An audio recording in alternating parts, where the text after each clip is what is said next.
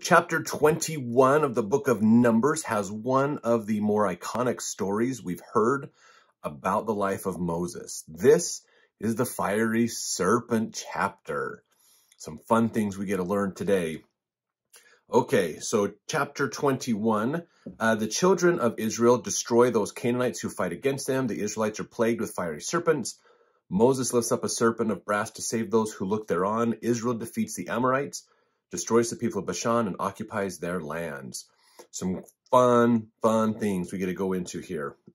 So, something that's really interesting here is the Amorites. Okay, I got a little footnote here that's interesting. The Amorites, who are these Amorites? We're going to talk a bit more about them, but I wanted to get into just to kind of set some context for them. These people, the Amorites, they came on the scene. They started to be found at the end of the Ur III period. So if you're familiar with some of your historic ancient periods, Ur III period is where they came in. They spoke Amorite, but they actually wrote in cuneiform, and they lived in eastern Iraq. So remember, eastern Iraq puts them on the Iran border, over near Iran, where you're going to get Persia later on, and those areas as well. So they are a pretty old group of people that kind of show up on the historical scene and are there. Basically, that's kind of where they were at. Okay, now let's get into here. Verse 1, when King Ered, the Canaanite, which dwelt in the south, heard tell that Israel came by the way of the spies, then he fought against Israel and took some of them prisoners. So King Ered is a Canaanite. Remember, Canaan is this land, broad land, where the Israelites were getting their inheritance up in that area. So there's this King Ered, and he lives up there right now, and at the south end of it, basically. And his spies, he sent out spies, and he heard Israel was coming, the children of Israel, and he found them. And so he fought them, and he actually ended up getting some of them prisoner. So there's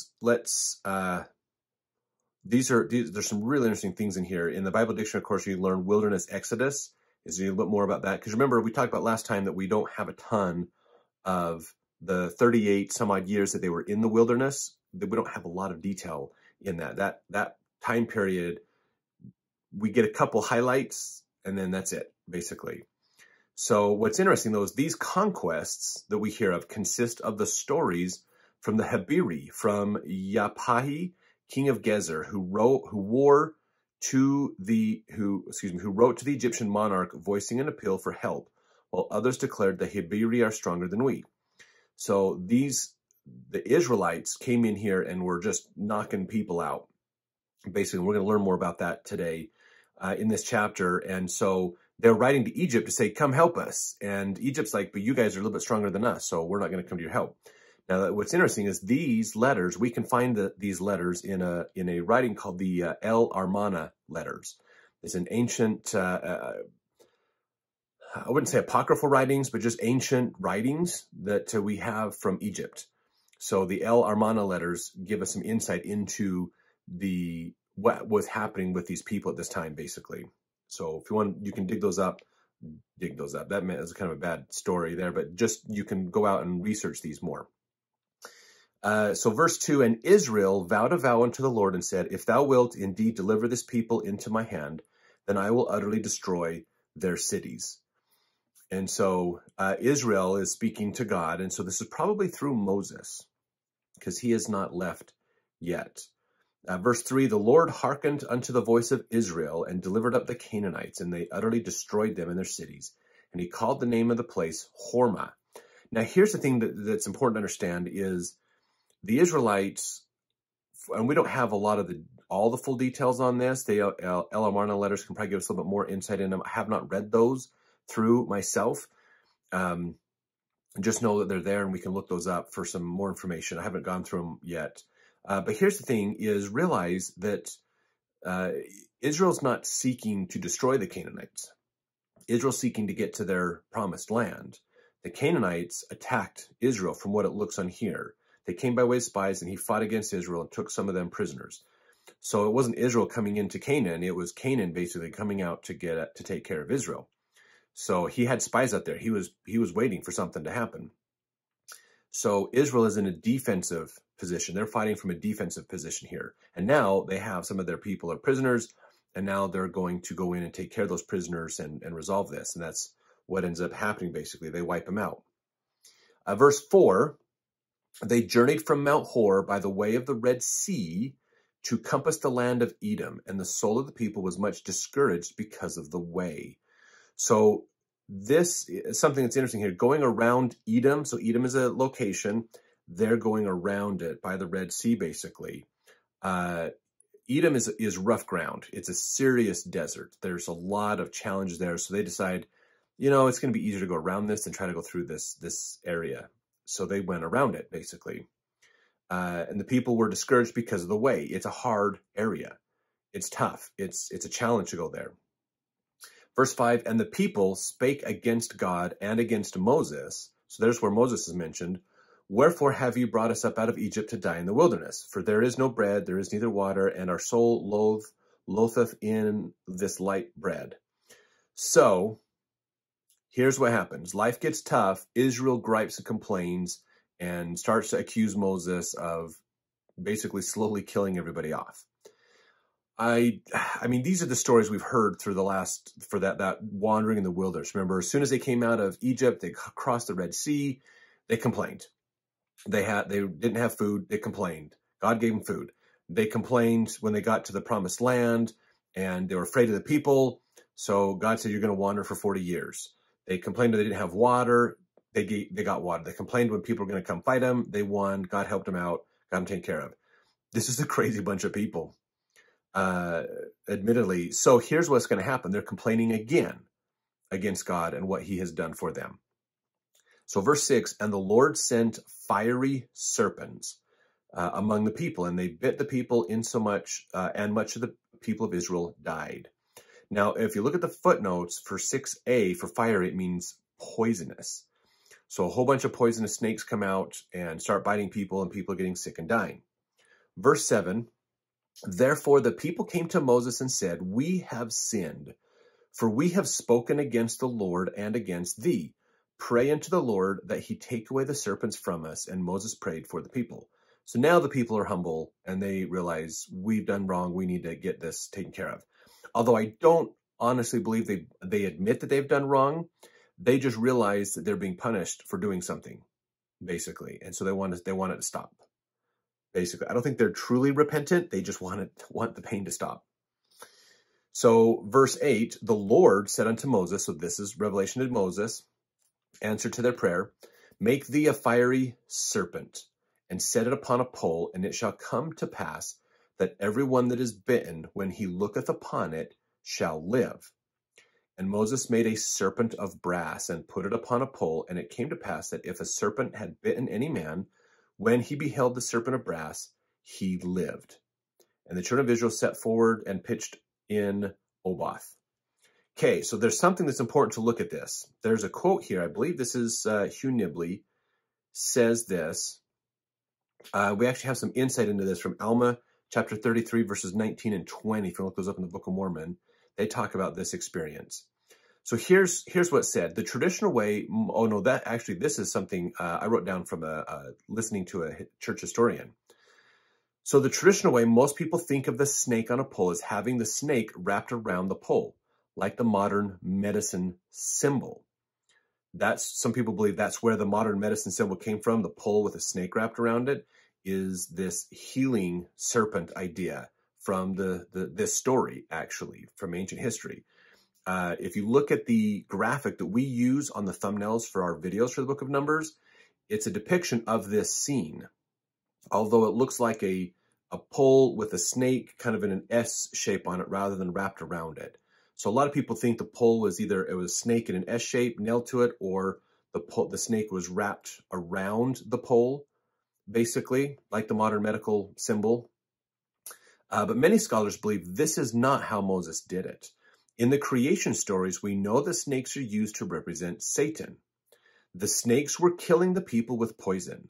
The snake on Moses' staff does not represent Christ. In the Americas, Christ is known as Quetzalquatal, the feathered serpent. In the ancient Americas, the snake symbolized the god of earth, and the Quetzal bird symbolized the god of heaven. This representation of Christ came from, of course, an apostate people. Quetzalcoatl idea was from the people after the gospel, after the church had been destroyed, the people had gone apostate. After the Book of Mormon times, basically. It would be more correct to have the snake in a straight line mounted to Moses' staff perpendicularly, thus being in the shape of a cross. The snake is not what heals, it is what it represents that is the healer. So here's the thing that's important for us to look at is a lot of scholars believe it would have been easier for Moses to make a serpent, a metal snake, basically brazen serpent, that was straight. And so he had a pole, and he nailed it this way, perpendicular to the pole across it. So the pole was vertical, the snake was horizontal. So it looked like a cross, basically, is what they say is what it most likely would have done. And it's not that this serpent, this metal serpent, had any special magical powers given to it, but it's what it represented, which is the cross, the sacrifice of Jesus. So the cross was a cursed way to die because of Moses' staff. Christ died on the cross to signify overcoming physical and spiritual death. The atonement is what is represented. The children of Israel were rebelling against God. The serpents biting people were killing them. Satan was spiritually killing them. It seems amazing at how many people died when all they had to do was look up. Now, here's the thing. We hear this a lot, okay? We hear this a lot. Oh, you just had to look up at the serpent and you lived. And how many people would not look at the serpent? We hear that often, okay? This is not uncommon when we go through these stories in like gospel doctrine classes or seminaries or things like that. But here's the reality of the situation though, okay? At this time, the children of Israel were probably numbering around 3 million people. So we're not talking a group of people that could fit like on a football field. We're talking a group of people that would take a couple miles of space to live in, basically, to be in. So these people probably had to travel a mile or two at least to get to this pole so that they could see it. Now, they didn't have cars or anything like that, so you had to be stuck in a wagon and pulled. Someone had to pull you, or you had to walk for over a mile to get to this. So there was a lot of effort these people had to do to actually get to see the pole. Now, some of them probably saw it from a far distance, and it still healed them. Once they realized what the pole was representing, they could see it well, they might have been healed at a distance. They didn't have to be like right up close to it either. But it's fascinating, okay? There's some misconception ideas. I wanted to give a perspective to help clarify some of these things. Most likely, the snake was straight, and it was nailed horizontally to the vertical pole. So it looked like a cross, okay? Because of this, according to some of the stories in history, the cross was a cursed way to die because of this story from Moses, basically. Not to mention, it's just a bad way to die if you think about it anyways. But the symbol is more important than the serpent itself, okay? The symbol of the atonement of Jesus Christ is what is the key thing that we need to understand here, is that the Christ's atonement helps us with physical and spiritual death. Okay, those are two important things to look at. When we look at physical death, we want to think of the word redemption.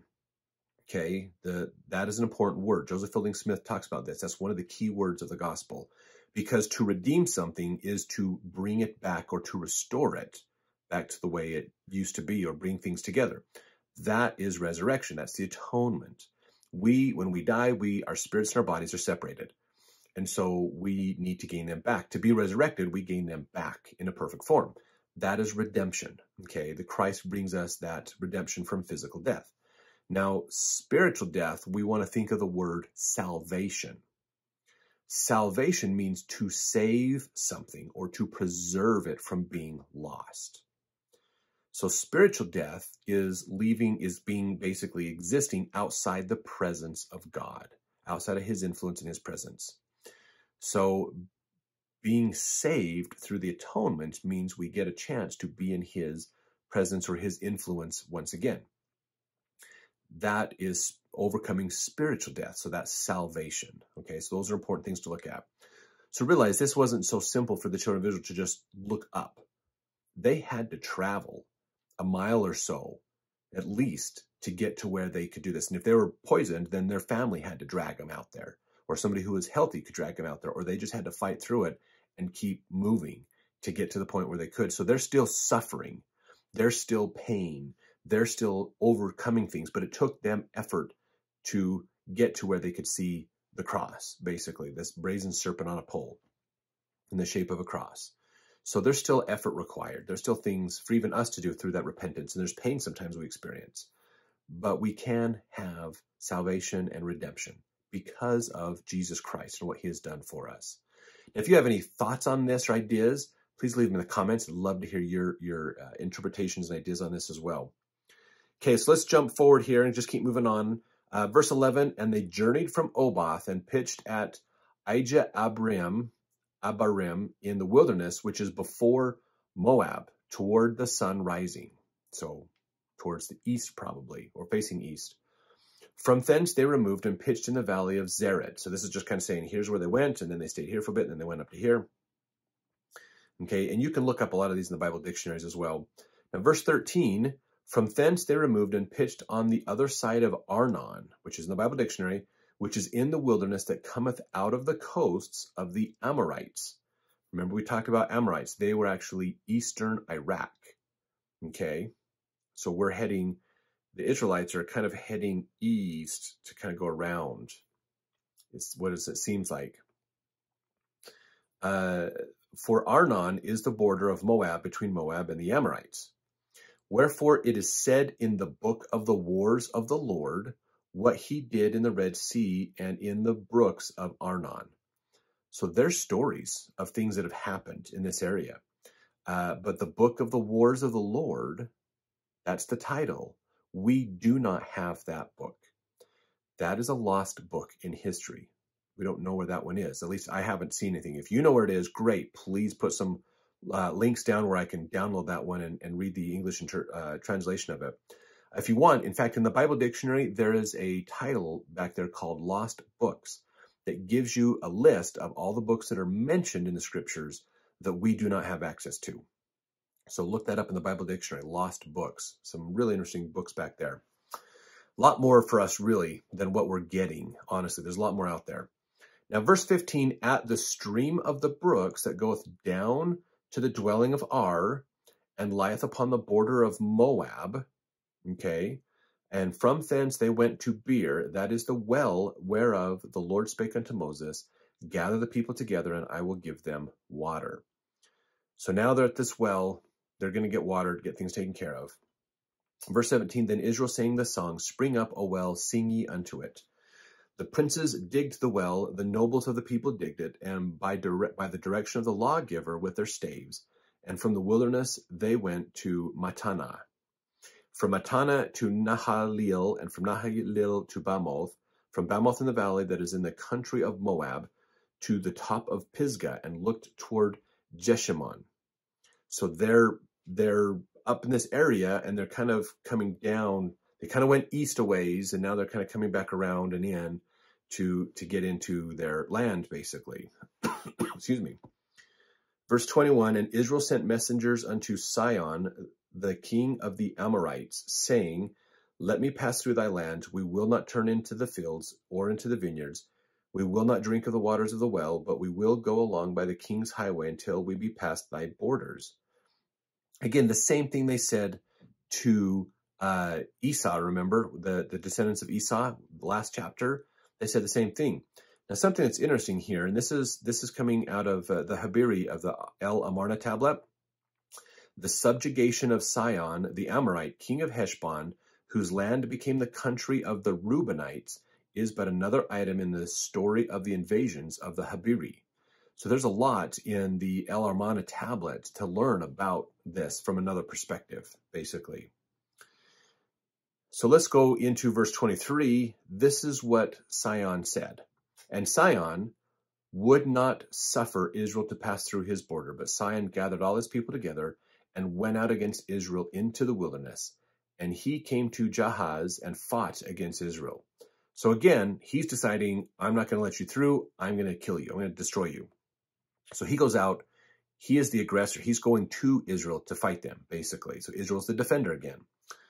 Israel, verses 24, and Israel smote him with the edge of the sword and possessed his land from Arnon unto Jabbok, even until the children of Ammon. For the border of the children of Ammon was strong. So they're not messing with Ammon, basically. Now, Ammon, this is interesting. Ammon is also a Book of Mormon name. Ammon, we hear a lot about, he's one of the sons of, great missionary, son of King Mosiah in the Alma chapters. But Ammon, or Amun, was also a god of Egypt. So that could have been where they came down to the children of Ammon, or the followers of Amun, which is more Egypt type area, basically. Verse 25, and Israel took all these cities, and Israel dwelt in all the cities of the Amorites, in Heshbon and in all the villages thereof. For Heshbon was the city of Sihon, the king of the Amorites, who had fought against the former king of Moab, and taken all his land out of his hand, even unto Arnon. Wherefore they that speak in Proverbs say, come into Heshbon, let the city of Sihon be built and prepared. For there is a fire gone out of Heshbon, a flame from the city of Sihon. It hath consumed Ar of Moab, and the lords of the high places of Arnon. Woe to thee, Moab, thou art done, O people of Chemosh. He hath given his sons that escaped, and his daughters into captivity unto Sihon, king of the Amorites. We have shot at them, Heshbon is perished, even unto Dibon, and we have laid them waste, even unto Nophah, which reacheth unto Medeba. Thus Israel dwelt in the land of the Amorites. So that section right there that I just read is basically a literary piece, like a poem or a kind of like a little song or a ballad, talking about and memorializing that the Amorites came in and they actually took a lot of land from the Moabites, and they pushed them back and occupied a big area, basically. And the Amorites was a force to be reckoned with back then, and had done a lot, basically. So a lot of those names of places, you could look them up in the Bible dictionary to get a bit more about those lands and the geography. This is still Middle East, so probably everywhere from the Mediterranean Sea over to what we call present-day Iraq and Iran, Saudi Arabia, what would be like Syria, Jerusalem, Jordan, all those areas, okay? That's kind of this whole area, basically, that we're talking about.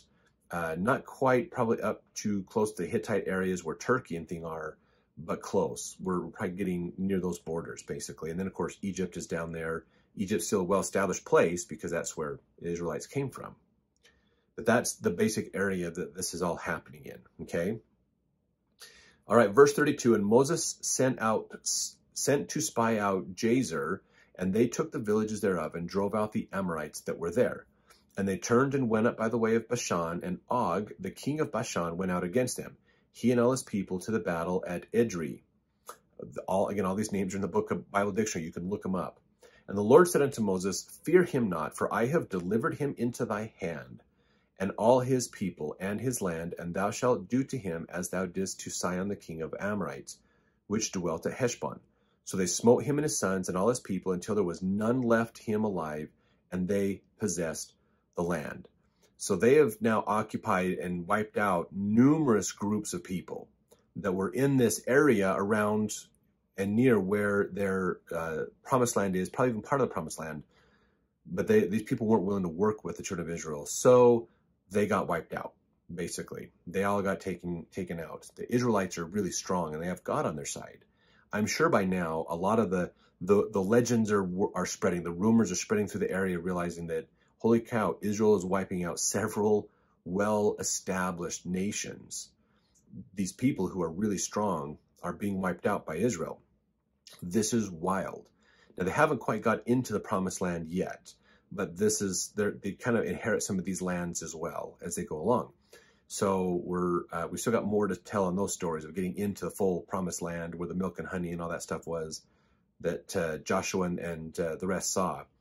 But yeah, I'm sure this is not boding well for a lot of these other nations going, man, Israel's wiping people out left and right. This is crazy. I hope they don't come my direction. So, hey, thanks for watching. We appreciate it. And hopefully you're liking these videos. Share them if you are.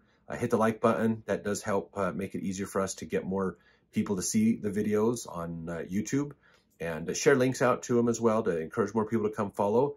And we'll see more of this story in the continuation in the next chapter.